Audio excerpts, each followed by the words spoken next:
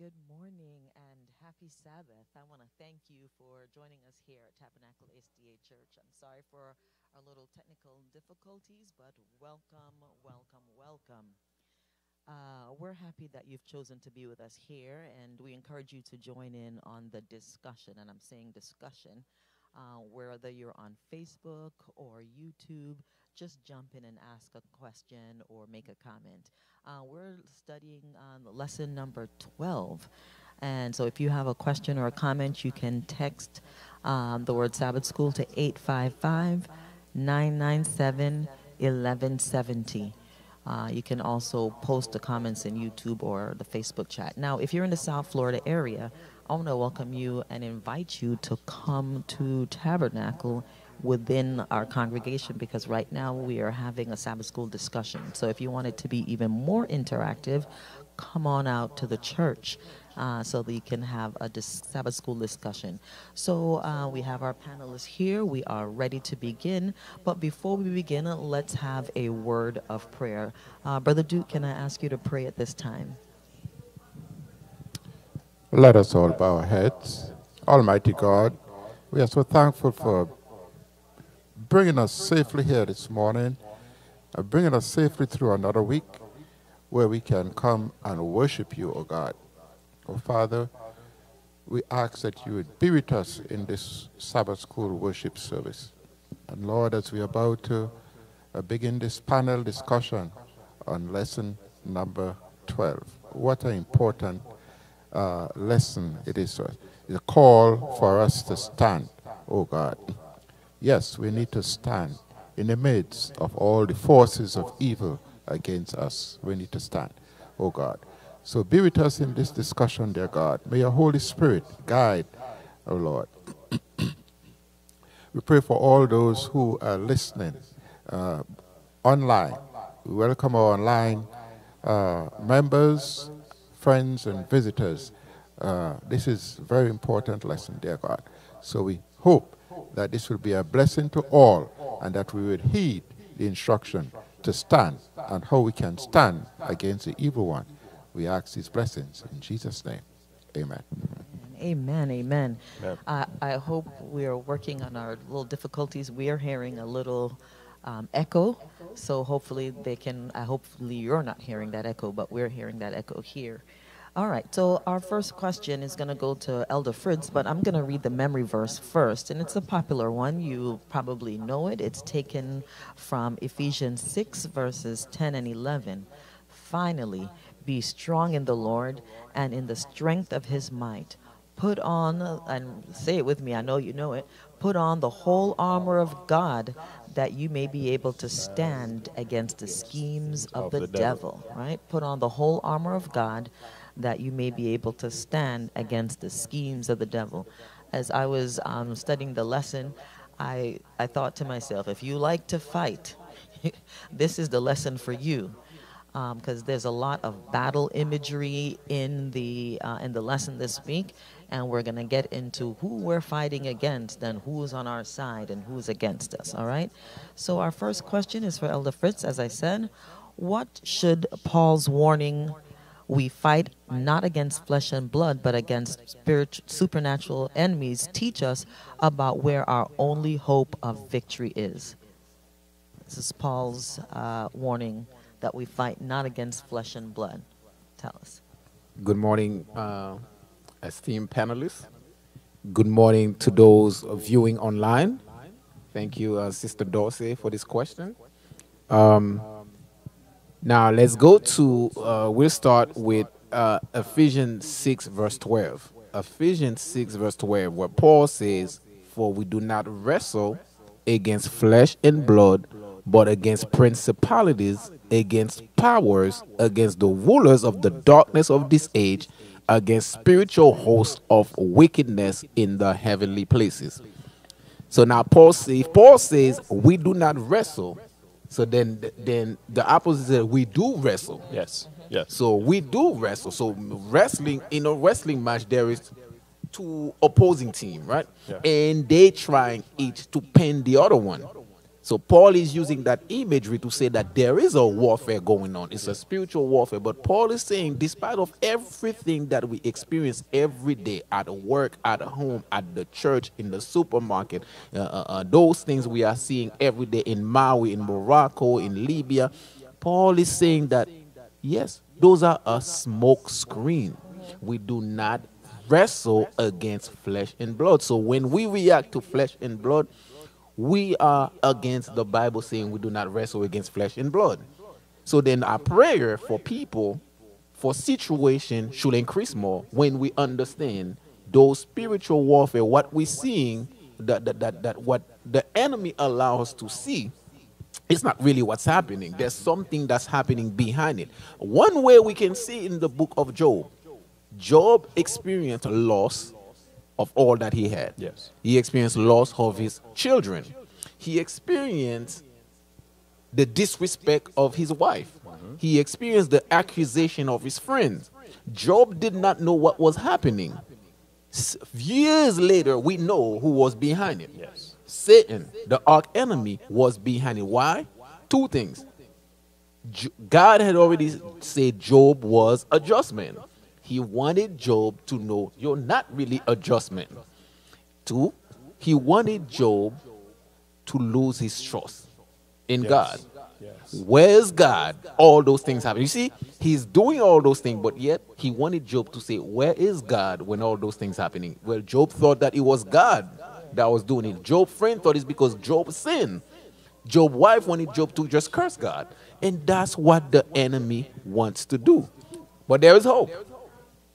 If you only talk about the problems in the Bible without the hope, it leaves us what? Hopeless. Her big brother, Jesus Christ, he always defeat the enemy. And that's what makes the enemy mad. Because when he was in heaven, he defeated him and 1/3 of the angel. But you know what that means? If he defeated the enemy with 1/3 of the angel, it means there is 2/3 of the angel that's still loyal to God. That's on our side. There you go. And that's Amen. good news. Amen.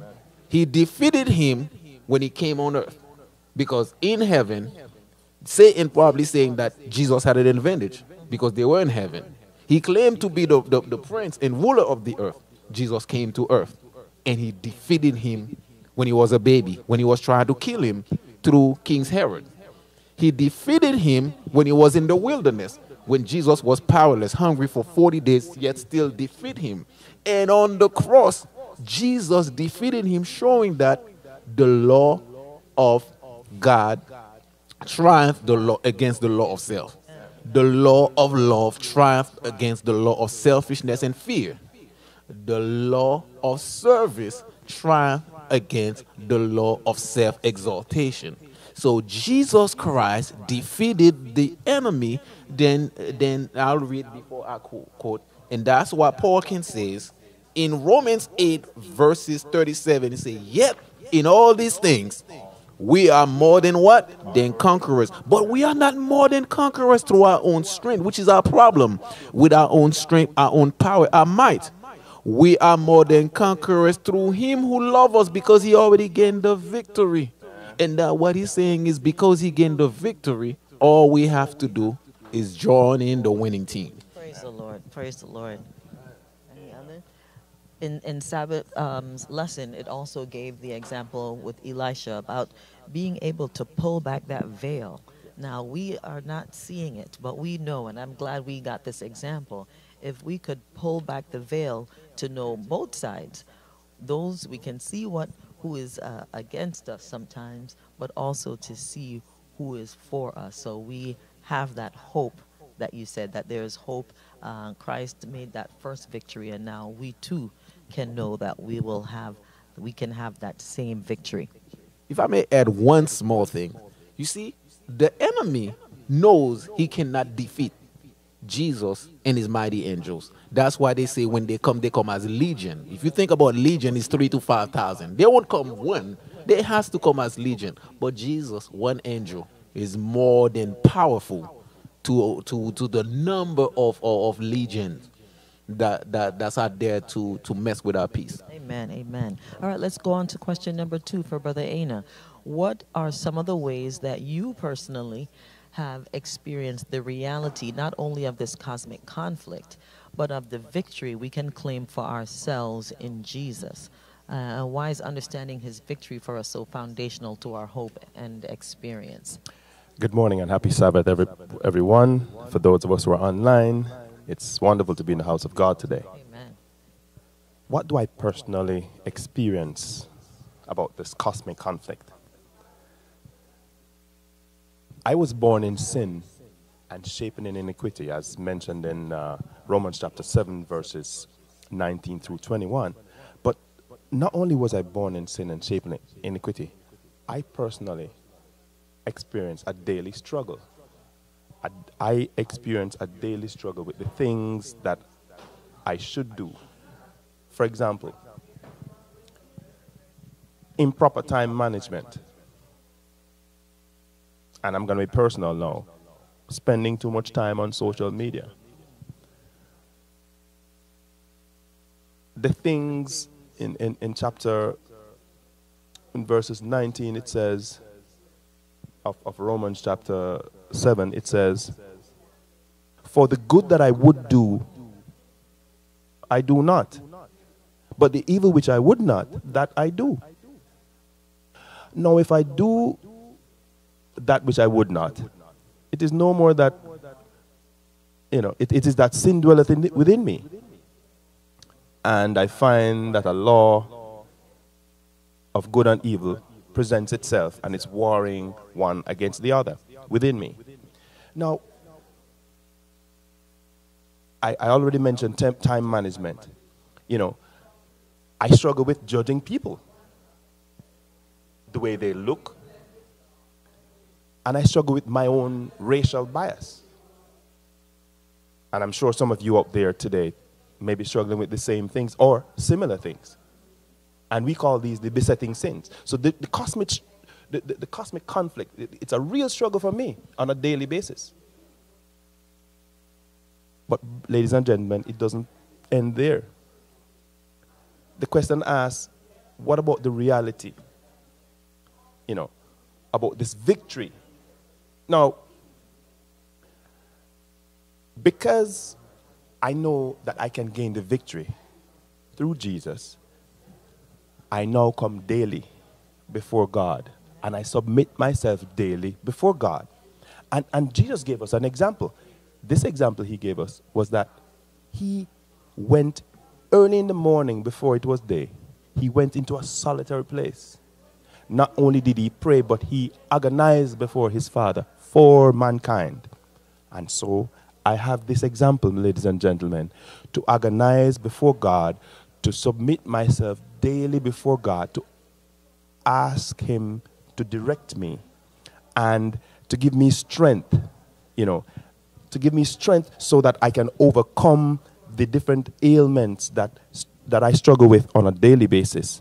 And in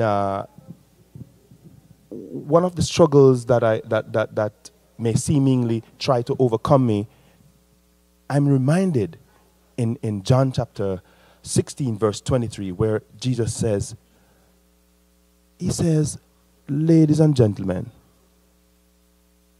in this world you will have tribulation.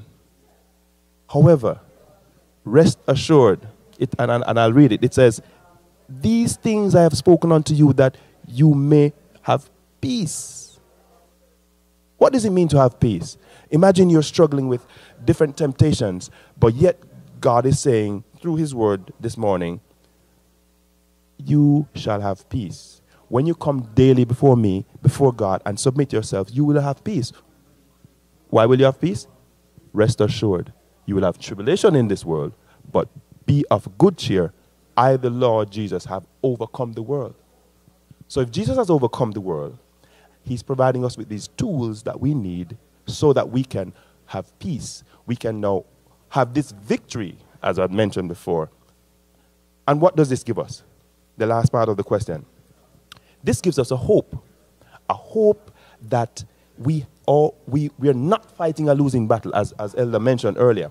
We are not fighting a losing battle, but we are more than overcomers through him who loved us. And I'll end this by saying, we have this hope, this sure foundation that's built upon this rock. The rock that is Jesus Christ our Lord. And, ladies and gentlemen, he won't fail. He won't fail. He won't fail. There's a sentence that says, this rock on which I stand, when everything around me is shaken, I have never been more glad. I put my faith in Jesus because he will never let me down. He's faithful through all generations. Ladies and gentlemen, he won't fail. Amen. Amen. I so appreciate that example that you gave of, the reality. And it's funny, sometimes you think it has to be some great big sin, right? But the cosmic conflict that we are experiencing is individual. Yes. And so I appreciate that you personalized it. And as you were giving your personal example, you start to think of your own examples of the areas that God is trying to lead us, and his angels are trying to lead me personally. And you feel that wrestling going on. Yes. Brother Duke? Yes, I'd like to say this, and that is, imagine a country going to war, or imagine we enter into a fight, and before we even enter the fight or go to war, we are assured of victory. Amen. Praise the Lord. Just imagine that. That will give us more confidence to fight, not so? Because we know we are going to win. And that is what the victory that Jesus Christ have accomplished already. That's what it does for us. Yes, the devil may knock us down in the fight, but we can get back up in assurance that we are going to win. So when we fall in this fight against evil forces on a daily basis, when we fall, let us not be discouraged. Some of us may even be killed in this fight, but victory is assured. Victory is assured. Amen. Amen. Praise the Lord. I want to go to question number 3 and just ask it in general. The topic of our lesson is the call to stand. What does that mean? I mean, when you think about battle and fighting, it's more than just standing there, isn't it? What does it mean to stand? Paul in Ephesians say, put on the whole armor of God. Yes. Put on the whole armor of God. Later on, you see Paul say you gotta be abiding in the truth. You gotta make sure that you have faith. But first, you gotta be able to abide in the truth. Everything that we say, if you're not abiding in the truth, you gotta make prayer. You have to make all those things become vital. As our brother Raymond said earlier, early in the morning, Yes. Jesus stood, and after that, Jesus went and prayed. Jesus went and shared the gospel, because Jesus understood we do not fight against flesh and blood. So now you have to spread the gospel. There is a better way, right, to be able to stand. You stand on your knees. That's the Christian. Amen. In the world, you stand with your weapon. You stand ready to fight. With the Christian world, you stand on your knees. When you stand on your knees, that's when you stand. Amen. Amen. Amen. All right. So again, more army and fight language, and it just kind of shows us how important it is that we are prepared, right? We're talking about starting out the morning on our knees. We can't just show up to battle. Just think, you can't just decide like, today I'm going to go and fight. No, you have to have some sort of preparation. It has to have some sort of getting ready in some way. And so we're encouraged to prepare in prayer and in studying God's word. All right. So let's go on to question number 4. What should the reality of these supernatural evil powers against whom we ourselves, we agree, we're utterly helpless, teach us regarding why we must grasp hold of the Lord Jesus, who is not only greater than these powers, but has already defeated them? Yes. Brother Duke? Yes. We must grasp hold of Jesus in our fight against supernatural powers. As a matter of fact, we must first be aware that we are indeed fighting against evil powers, as was mentioned earlier. We should be on the alert, but not afraid of our powerful enemies. Jesus is present with us, even though we cannot see him with our naked eye. He is present with us. If God should open our spiritual eyesight for a moment, as he did with Elisha, as he did with Elisha's servant, when the servant thought that they were outnumbered and surrounded by armies of the evil powers, but when Elisha prayed and God opened his eyes and he saw the mountain was full of horses and chariots of fire round about of Elijah. Let me read that again. The mountain was full of horses and chariots of fire around Elijah. If God opened our spiritual eyesight, we would see powerful heavenly beings fighting alongside us. Yes, amen. In addition, God has provided us with the finest weaponry, his own armor. The armor of God. The armor of God. We have the armor of God that he has provided for us. And what is this armor of God in which we should stand against the supernatural evil powers? What is this armor of God? It is in Ephesians 6:14 and 14 to 18. Hear what it says. Hear what it reads. Stand therefore, having your loins girt about with truth, and having on the breastplate of righteousness, and your feet shod with the preparation of the gospel of peace. Above all, the shield of faith, wherewith ye shall be able to quench all the fiery darts of the wicked, and take the helmet of salvation, and the sword of the Spirit, which is the word of God, the Bible. Praying always with all prayer and supplication in the Spirit. Brothers and sisters, when Jesus walked on earth among men, he defeated the evil powers by putting on the whole armor of God. Truth, righteousness, peace, faith, salvation, and the Bible, and also with prayer. The whole armor of God, Jesus was able to defeat the evil one. We can do the same by following Jesus' example. Amen, amen. I want to read a quote from the lesson. I just lose it.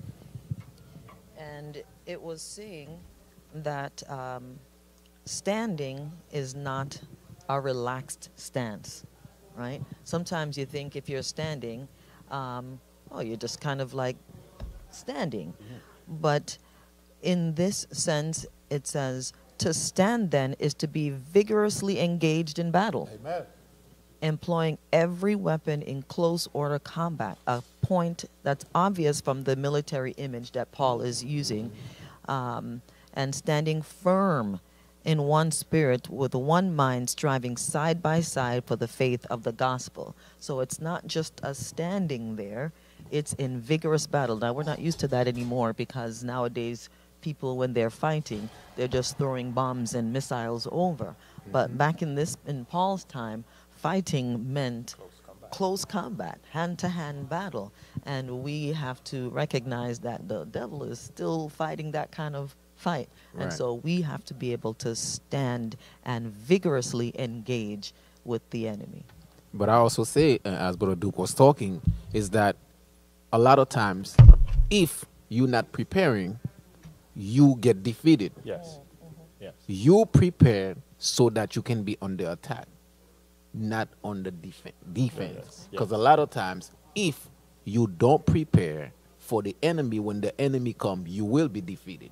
So when Brother Duke is saying you got to put on the whole armor of God, sometimes we are too busy. The devil, the enemy, he do what we call distraction. If we remember the way Middle Persia, Babylon was destroyed, when the enemy was outside the wall, they were making preparation to invade the city. They were out there having fun.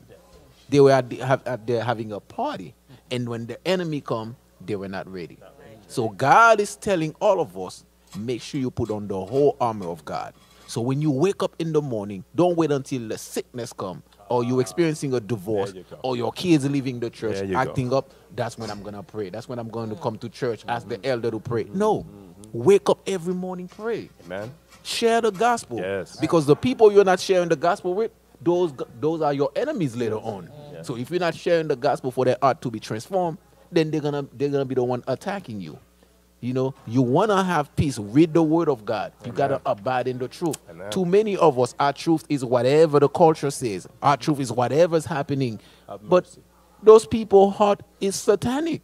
They do not fight against flesh and blood. How are you not allowing the word of God to be the truth that govern you, but what circumstances, what people, culture says? So we have to put on the whole armor of God if we want to be victorious in that warfare that we got involved in. Amen. Amen. Appreciate that.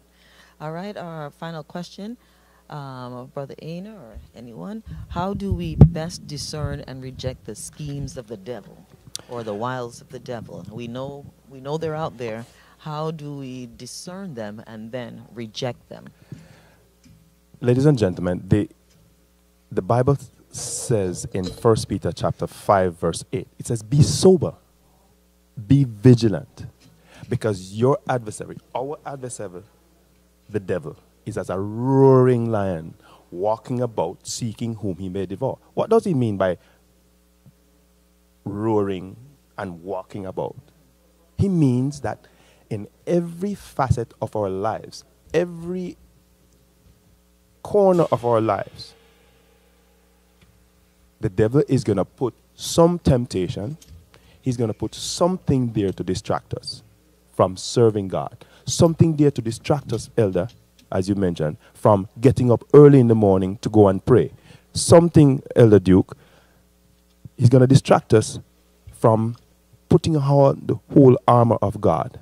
Something, every morning that you wake up, the devil is going to find, whether it's a water pipe that is busted, or something is wrong with one of your children, or something is wrong with a family member, or as was mentioned earlier on about social media becomes an issue, or something to do with a job, or a boss, or whatever the situation is.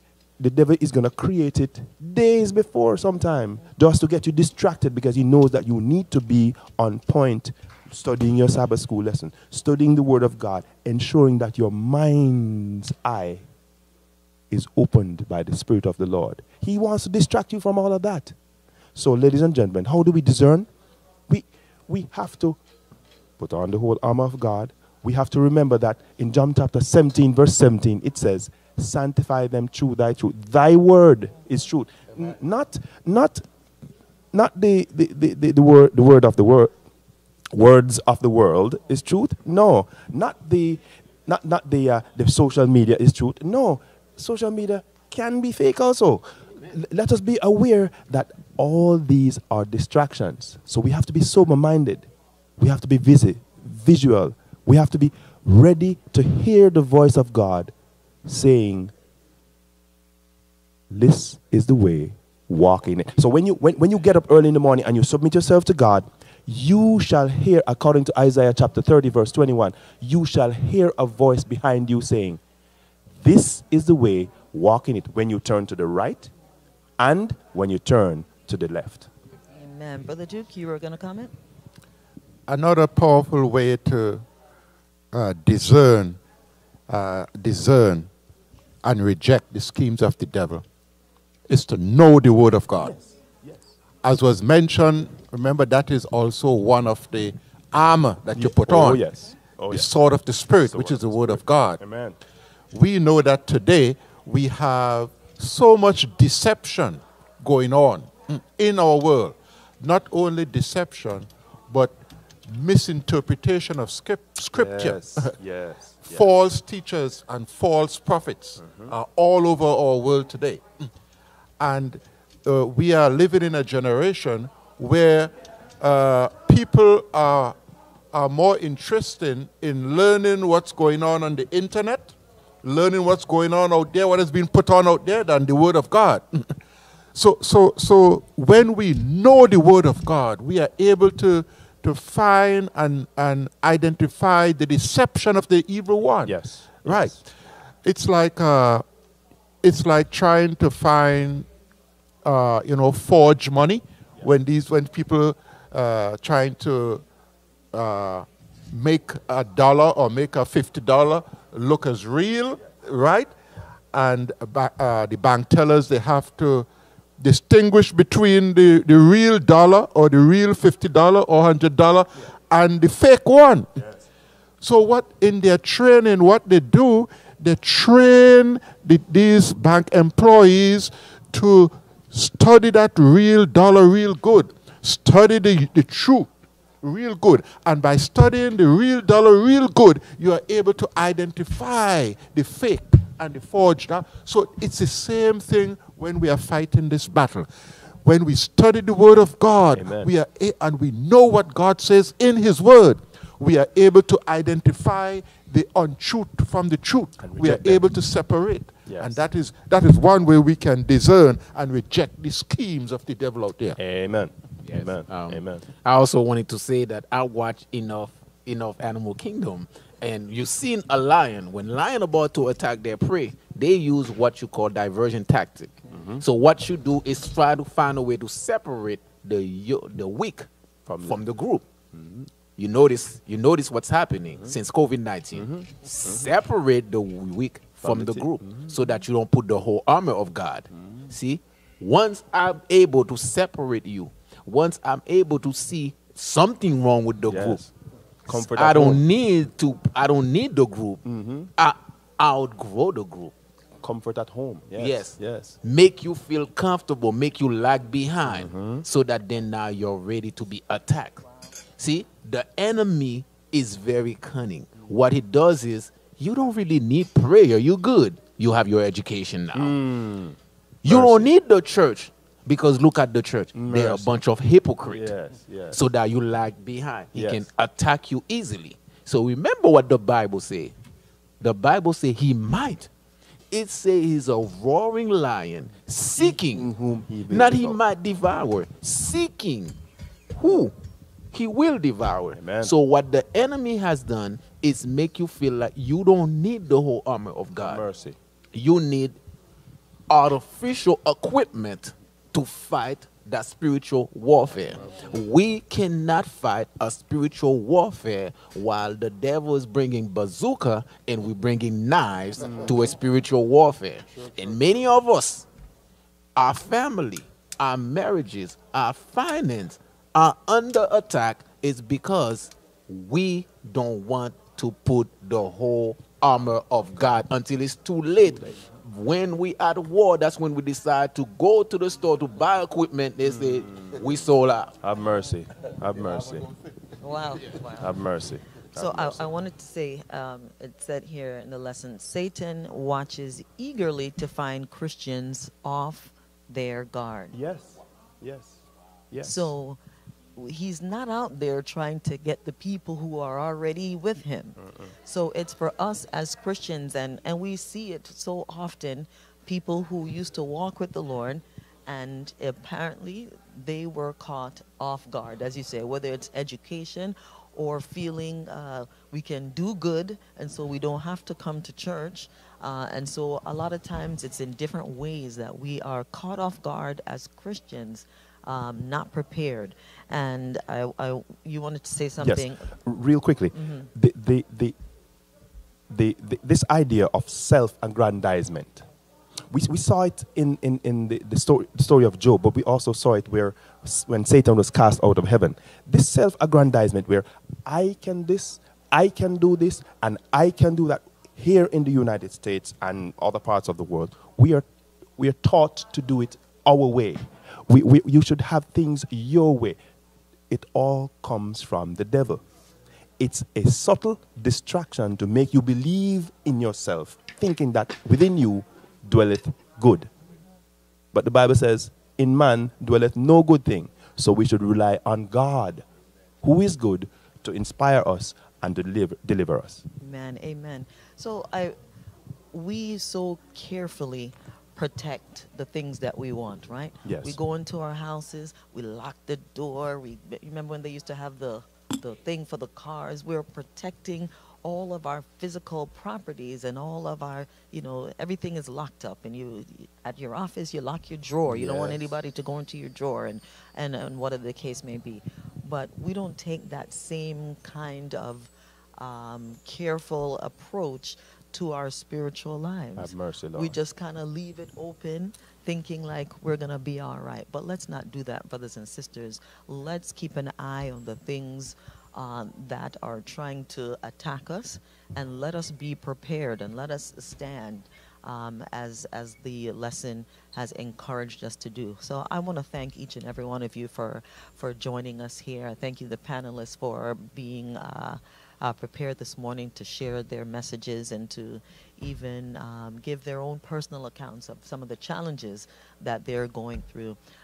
So at this time, I'm going to just ask, you're probably going to collect the offering the Sabbath School offering is going to be collected soon. And I just also wanted to say that this week we're not having, not next week, we're not going to be having the breakfast, Sabbath School breakfast, but the following week, the last Sabbath of the month, we're going to have the Sabbath School breakfast. Continue to study your Sabbath School lessons, brothers and sisters, so that you too will be able to stand when the time comes. So let's bow our heads. Heavenly Father, we are thankful for your love, your kindness, your mercies towards us. Father, thank you for this message this week. Help us to recognize that we are not fighting against our bosses. We're not fighting against the challenges of the person in the car next to us. We're fighting against principalities and spiritual wickedness in high places. Help us, Lord, to know that we can be victorious, though. And so we have to prepare ourselves by studying your word, studying the word, and in constant prayer with you. Forgive us, Lord, for the ways that we have been distracted, and help us to not only prepare ourselves, but to give a light to those all around us. Bless us, Lord. Keep us. This is our prayer. In Jesus' name, amen. Amen. Amen.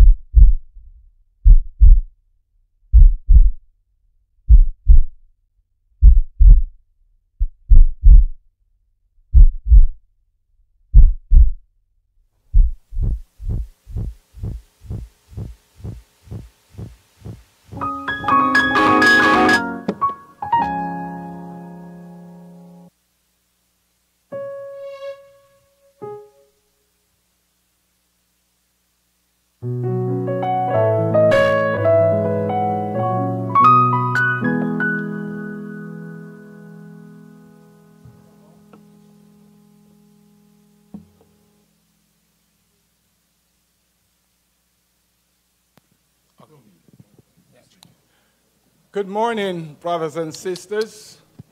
Good morning, and welcome those of you who are joining us online. My name is Elder Paul Walker, and I am a mental health specialist. I've been working in the field of mental health for the past 20 years with Jackson Community Mental Health Center. And this morning, our health nugget is focusing on mental health. But most people, when we talk about mental health, they usually see it from a psychological and emotional part, as if mental health does not also include the physical part. And so today I want to focus on the basics from start by looking at the brain, because that's the central part where your mental health is going to come into focus. It starts with your brain. So let's look at the human. Let's look at some facts about the brain. The human brain is it weighs about 3 pounds. It's like the size of a cantaloupe that is full with jello. So imagine a cantaloupe about 3 pounds in weight, and inside of it is filled with jello. If you shake it, then you can actually feel it. So sometimes when a person gets a hit in the head, sometimes it's that sudden shake that the brain gets, that sometimes that can create a problem. Next slide, please. Now, the brain consists of 2% of your body's weight, and it consumes 20% of the amount of oxygen and calories that you take in. The brain consumes that amount. A piece of brain tissue the size of a grain of sand contains over 100,000 neurons. Those neurons is that chemical inside the brain that makes the connections. When you do an activity, those neurons they lit up the brain, almost like when you plug in a Christmas tree and all those lights come on. That's how active it tells you what activity the brain is undergoing. So the more activity that your brain is going through, it's the better it is for it, because more areas of the brain is being lit, and so you want to make certain that those neurons are being very active, and as a result, we can see that the brain is being engaged in activity. Next slide. Now, the brain also is a very powerful tool that we have. A computer with the capability of the human brain would require 10 megawatts of energy output. That's about the output of a small hydroelectric power plant. Now, when it comes onto the human brain, it only requires 10 watts, the amount used by a LED bulb. You know those LED bulbs that you buy nowadays at Home Depot and so on, right? They're very bright, and they don't use a lot of energy. And it's the same thing with the brain. You can see that just 10 watts alone is able to lit up the brain. So can you imagine the amount of power that you have in the brain? And then we don't use all of the brain at the same time. We just use a little bit. So if we were to use the entire capacity of the brain, we probably would not have control over it. So the Lord has made this brain of ours, this powerful tool that He has given us. And no wonder why they said the mind is a terrible thing to waste, the brain is a terrible thing to waste. If we don't use our brain wisely, we are wasting the power that God has given us in our mind. Next slide, please. Now, the brain has a great capacity to hold and store memories. Everything that you do it is stored in some place in your brain, in the brain memory. Some might be stored in short-term memory, and others might be stored in long-term memory. Now, the brain memory capacity is about 1 petabyte, about the size of the entire World Wide Web. Think about that. The size of the World Wide Web is something that we can't even imagine. It is so broad. And the brain capacity is about 1 of that. Right? The average person has 6,200 thoughts per day. That's at an average. Of course, you know, some people have more than others. So can you imagine that amount of thought that has been happening every day?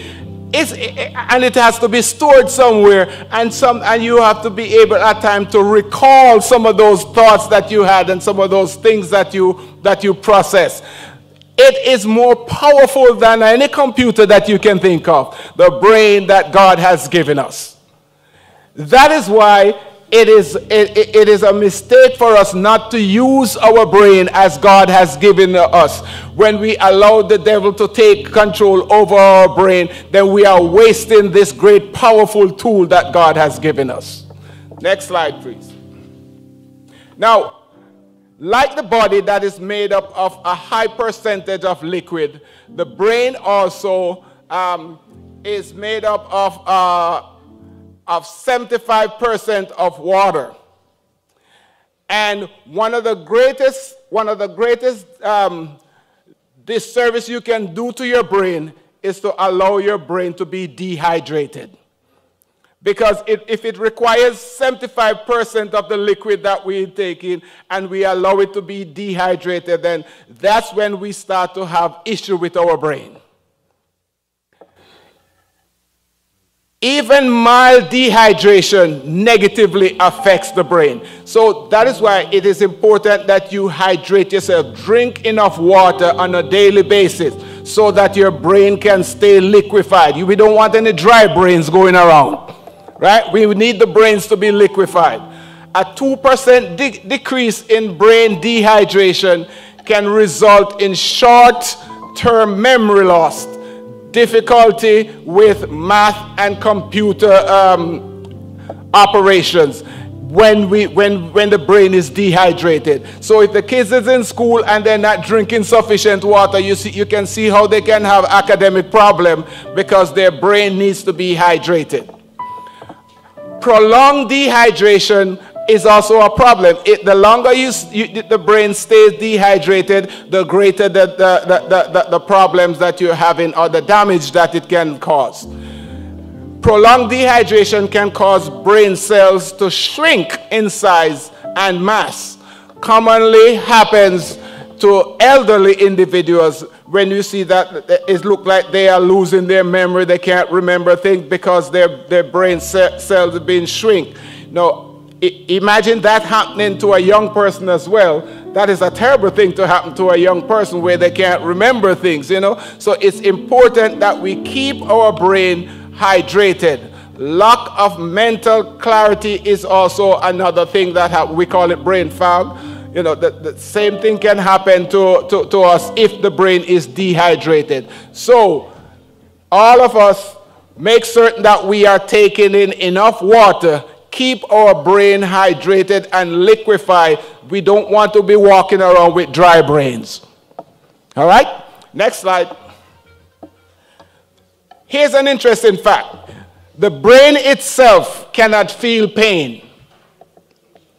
The brain itself cannot feel pain. I remember that in the olden days, when an individual was considered to have some psychological issue, they used to drill holes in their head. Remember those holes to release those things. The brain itself does not feel pain, but the brain feels the pain that every other organ is experiencing. That tells us how great a God we have, that he gives us that tool that of itself, it does not feel pain, but it can tell you anywhere you're feeling a pain.